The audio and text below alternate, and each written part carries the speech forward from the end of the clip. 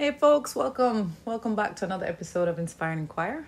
It's your girl Regina here. And Shani, how are you? We are just loving this journey. Thanks so much for being a part of it. You know, today we actually have a special guest. It's our first time having an official guest on our show. Yeah, it's not the hobbies, it's actually another male. And we're going to be talking about introvert versus extrovert. So we're going to have our dear friend Kyle Chin join us and just have a discussion about what it means for all of us, whether we're introverts or extroverts. Yeah, we'll talk about what it means, and also we'll be discussing the social implications of it. And then we'll be looking at maybe some of the misconceptions of it as well. And then sharing kind of our, experience with being either an introvert or an extrovert. If you guys were to take a guess right now, I want you to do that. Do you think Regina is an intro or an extro? And from what you've seen of me so far, do you think Shani is an intro or an extro? Should be very interesting. All right, let's join Kyle Chin all the way from Jamaica. How are you, Kyle? I'm good. How are you doing? We are great. Thanks for being our first official guest on Inspire and Inquire. We're happy to have you. We're excited. Very. So let me ask you this. What's your Instagram handle in case anyone wants to just check out who you are? I am at Afro-Asian Jamaican. All right. Fair enough. Sounds good. Who is Mr. Kyle Chin? Well, Kyle Chin is a filmmaker and a martial artist. So I'm actually a professional mixed martial artist and the current reigning RFL. Remind me what RFL stands for. Okay, so RFL is the Rough Fight League. It's a international league out of Jamaica. Just an all-round artist. All right, and maybe an extrovert or maybe an introvert, right? We're hoping to find out. I'm a Gemini, so I'm both. Oh my, interesting. And that's a thing. There is an intro-extro, kind of description out there. So let's talk about it. We want to kind of make way for some of the misconceptions that might be out there about what an introvert is, what an extrovert is. Yeah, what do you think describes an introvert versus extrovert, and why do you say you're both? I think an extrovert is someone who is unafraid of attention and perhaps sometimes seeks attention as a part of his or her own enjoyment, self-validation, and just general just sometimes I suppose it's just a natural state of being. Okay. And then an introvert, in my mind, is someone who is less able to express himself and perhaps just prefers not being in the spotlight and kind of like having the mystery of their own character be, what's more prevalent than anything else. Very interesting. Very interesting. So when do you feel that you are being an introvert, since you say you're both? When are you unable to express yourself? And kind of fitting what you just described. Yeah. Well, I think what's interesting is I know several artists who on the big stage are very, that's what they do. They're in front of people, they perform, and people see them. But in their everyday lives, they're actually quite to themselves and shy and introverted. They're not really trying to always be around people and kind of want to just kind of seclude themselves to their own company. So funny you said that, because there is, what they call either an extroverted introvert or a social introvert. So that artists that you're describing would kind of fit that. So they're able to enjoy in certain spheres to be social, being on the stage, but as you say, in their kind of downtime, in their spare time, what they prefer is that kind of time alone.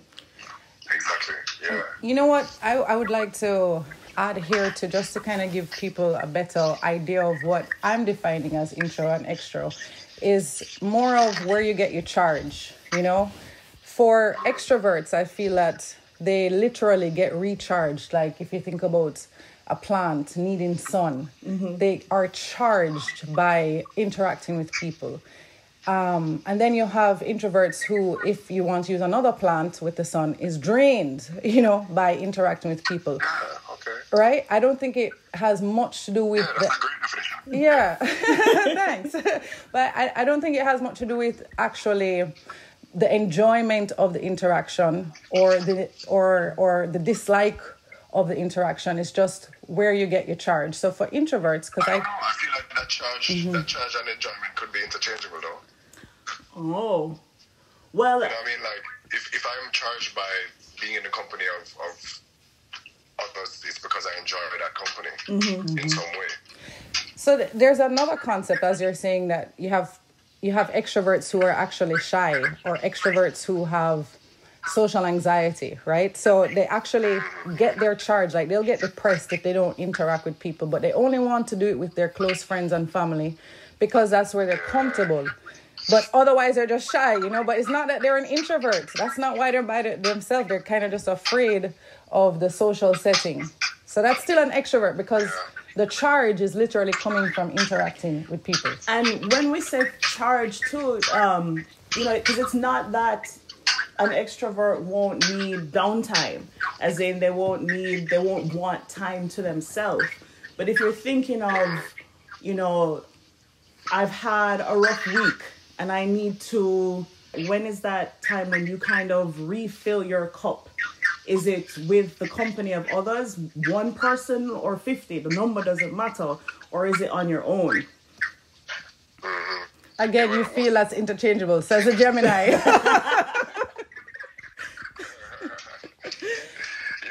joking though. I think I'm more of an introvert than an extrovert. I think every extrovert has moments where they just need to, rebuild by themselves. But I think I'm more of an extrovert than an introvert. Okay. What is interesting though is that I find that around certain people, more of my personality comes out.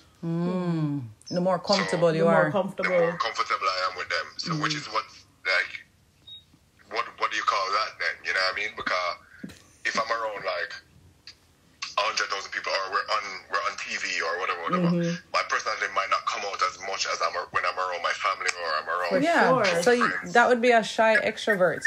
You're experiencing fear of failure, you're experiencing anxiety, judgment, right? Yeah. But it doesn't take away from the fact that you want, the charge with people you do like to reset. So it's kind of like after you come off TV, do you want to go sit with your friends and family, or do you want to go sit alone, type of thing? Yeah.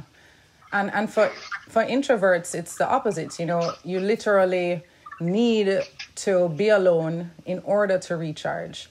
And you can enjoy social settings. You can enjoy being on stage. You can literally love it. It could be a passion to be a musician, but you'll get drained by the experience. It's literally taking away from you and not charging you. So you have to take moments alone in order to be able to go back on the stage. Nothing to do with what you like or dislike. So it's interesting. So we have a couple questions. Go ahead. Sorry, we have a couple questions just to kind of see how we all think about it and see if there's some differences in how we think about those questions. So the first one is, would you say that I'm an introvert or an extrovert? You, Regina? Yes. I think you know. I think you're definitely an extrovert. Yeah, that's funny. And I think I asked a question at the beginning of the show as well. And I think most people who would have come in contact with me would believe so as well, because I do enjoy socializing. I absolutely enjoy it. I love being around people. I love sharing my thoughts and hearing other people's thoughts and just exploring the world in that way. But I will be drained after. I'll have a conversation. I need a day to recoup from my wonderful journey, outside in the world. Yeah, but I think even when you get charged by an interaction, sometimes even though you're charged by the interaction, you still have to kind of process the energy. So even if it's not being drained by the interaction, but you literally feel great about it and you feel good, but you still need that time to kind of sit back and process the energy and not necessarily run into another interaction or another 5 interactions. Yeah, no, I get you. Like, I can think of maybe coming home from work. Like, I had a great day at work. We mashed up 2 deadlines and we killed 2 presentations, and it was wonderful. And not having the energy, though, to meet my husband or my son at home. Like, literally had a beautiful day, but needing at least 30 minutes to decompress. From that day. Yeah, from the day, to start giving them energy. Because for an extrovert, I feel a day like that, they'd come home with champagne, pumped. Ready to party. No, the day was, let me tell you about it, you know? So that's what Let me bring a sports reference in here now. All right. Okay. So fighting is a very high adrenaline activity. And there's something called an adrenaline dump. And what an adrenaline dump is after you get that high, just like when you drink coffee or Red Bull or whatever, and your heart's pumping and your body's going, because your body can only take so much. And especially when you ramp up your body, there's always a downside, like you slide back down the slope, and it's a crap. Yeah. So you're saying that almost... The more pumped up you are is the more you crash. Yeah. So I don't think it affects whether or not you're introverted or extroverted. I think it's just about your energy and how you're able to process the energy. I think Kyle is probably more of an introvert than he thinks, honestly. Because I've spoken to people who don't require as much downtime as you are. They literally have told me that, listen, when I interact with people, it gives me everything I need to move forward, you know? And and without it, they are a complete mess. The crash is from being without people. That. Yeah. Like, you know, the more they're around people, the more they spend time, the better. They keep going. Yeah, you know? it's like it just keeps fueling. It's a plug in to the socket. Yeah. It never goes out, you know. So Kyle probably might even be more of an introvert than he thinks, you know, because he does love his family and his energy with people, but he needs to decompress. Yeah. And that's kind of an introvert trait. But let's see. Right. We have some other questions to see. All right, let's see. This is an easy one. Do you have more or less small talk than the average person?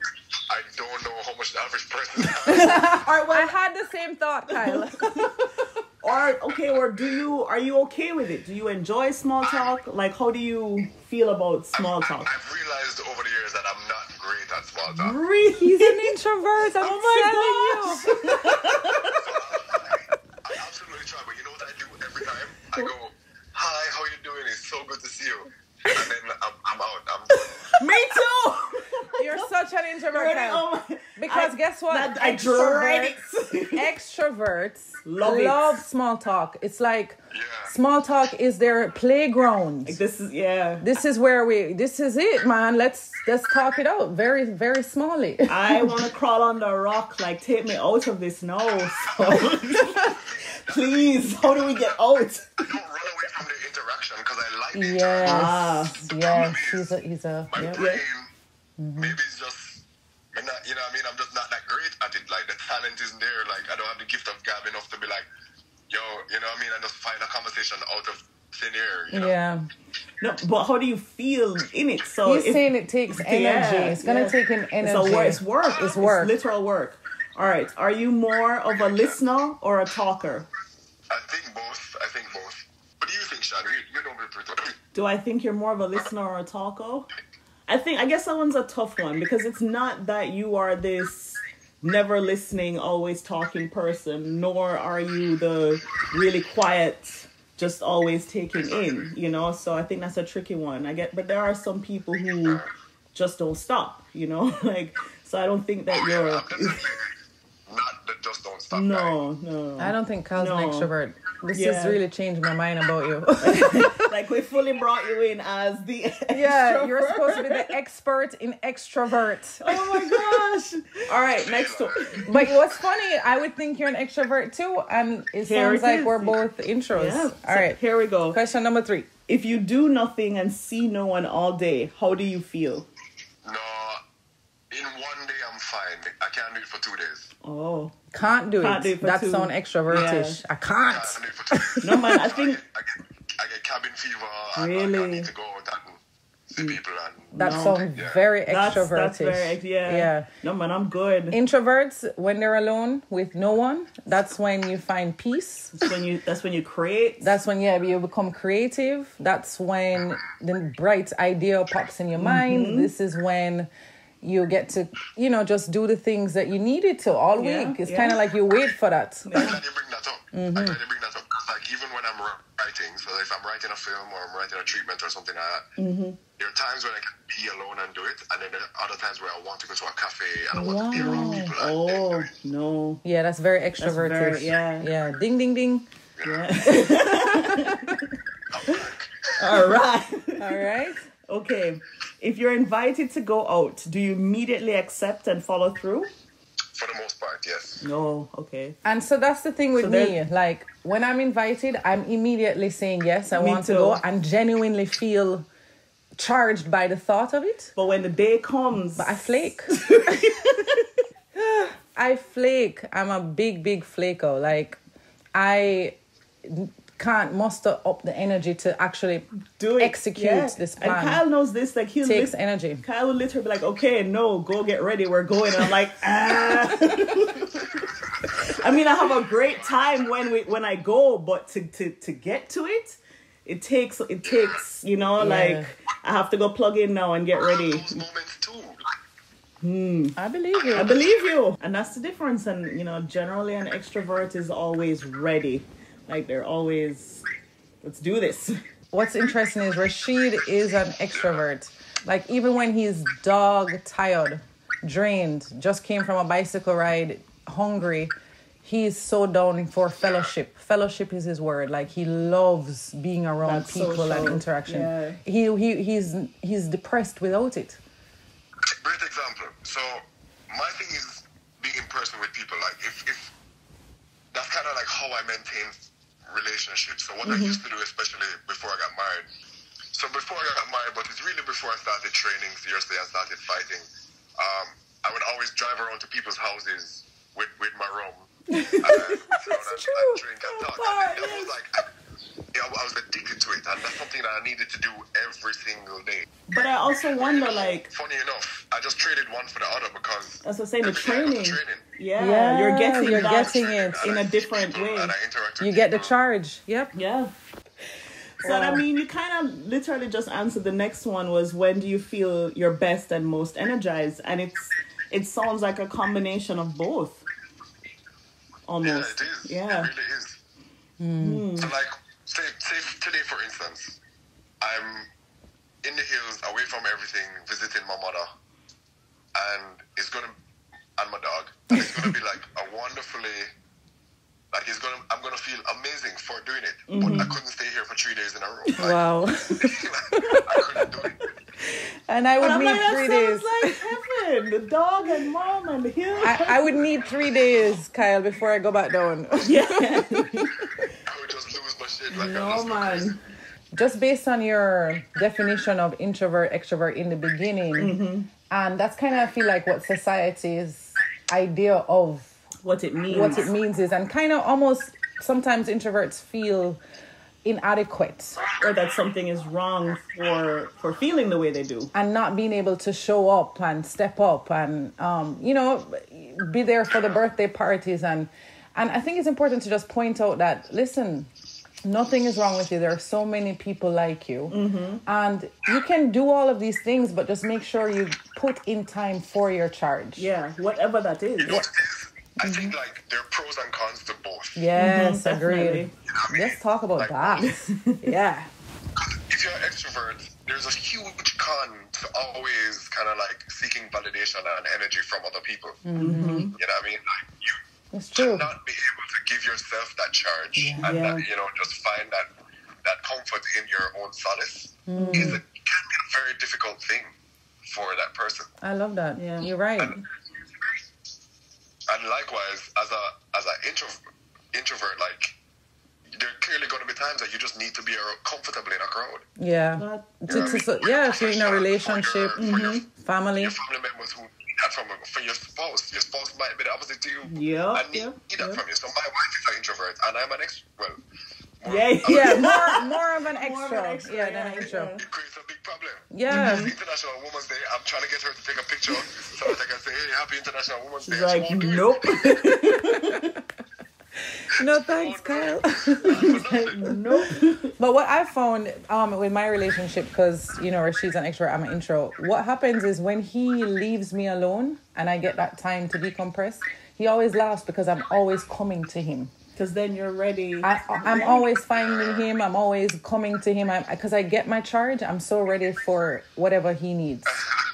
You have to get it though. But if I don't get it, I really can't give him. I just can't. Depending on the type of introvert that you are, I don't think that it's a discomfort with social settings. I think that's part of the idea or stigma that's attached to it, that we're kind of saying it's not really a discomfort with social settings or I'm uncomfortable in this. It's that, again, it does take from me, or like that exertion of energy, and it's more that than I'm uncomfortable. Say for instance, you're at a cocktail party for a business event, right? A business event where you're there to network, but you find yourself getting to that point where you're drained and you kind of just want to, but you've not really milked the party, you've not really milked the opportunity. I'm just saying there are cons and pros to everything. No, I agree. Yeah, I agree. yeah. That would be the con. But I would say to that person who's an introvert who's trying to start a business, no, not don't start the business, but get a team. Know your strengths, know your weaknesses. And go get your extrovert partner to do that. Yeah, and then you kick back and write the proposal, when you get home in the night. Because he's, you know what I mean? Know your strength. Exactly. Know your Know strengths. yourself, yeah. Don't feel bad about who you are. Know who you are.